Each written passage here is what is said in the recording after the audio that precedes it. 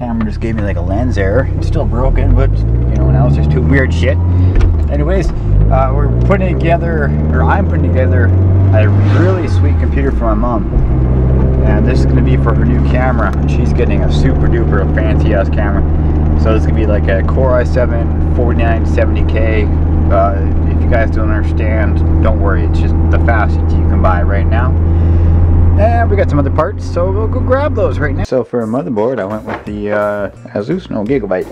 Let's see, Z97X, UD3, HBK, whatever. Ports needs. This thing supports all kinds of RAM and just has pretty much everything you want. Most importantly, a lot of SATA ports, which I believe it does have. I think it does 6. Lots of display options, and it even has separate for the old style PS2 mouse and keyboard, which actually is beneficial as opposed to USB if you want accuracy.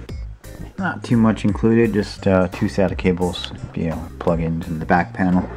So that's about average for what comes with a motherboard.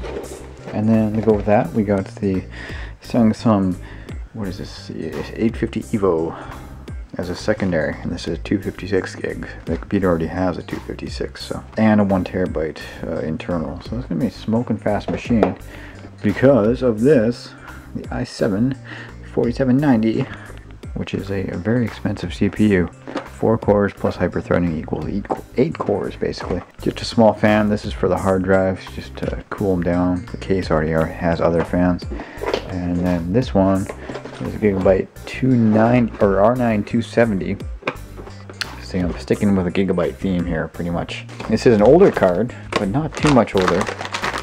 And it is pretty much a super beast for anything you want to do, including gaming. This is just a 2 gig version, I think. So you can get a 4 gig, but it costs about as much as, I don't know, a GTX 980. Like, we're getting up there in price, where this one was, I think, about on sale for $160. Yeah, so there you have it. Dual cooler. These fans, you know, this is an aftermarket fan setup, of course, by WindForce.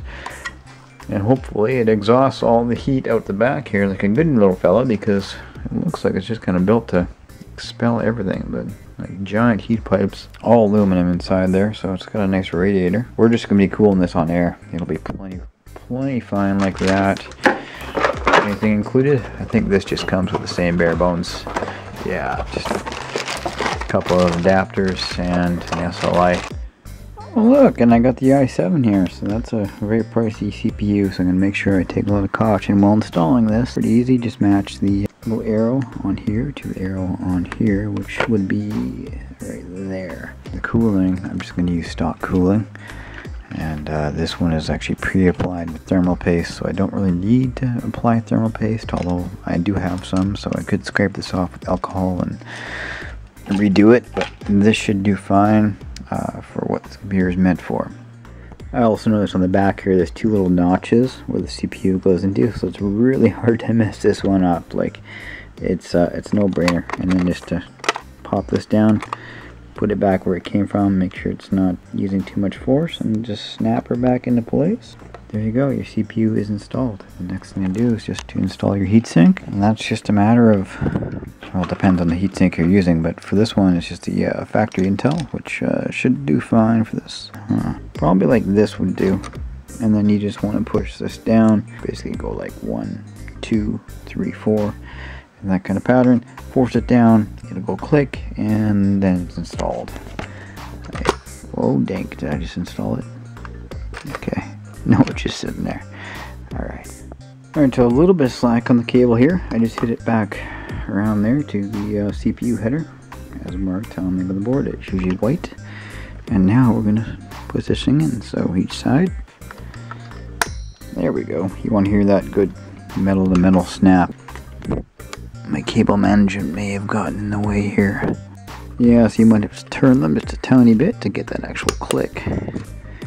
And then boom, she's done. So that's about that. We just have to wait for the RAM to come in, and I will put this machine together and make one hell of a freaking computer. Yeah. Alright, thanks for watching, and stay tuned, and I'll have this built. It'll be a monster.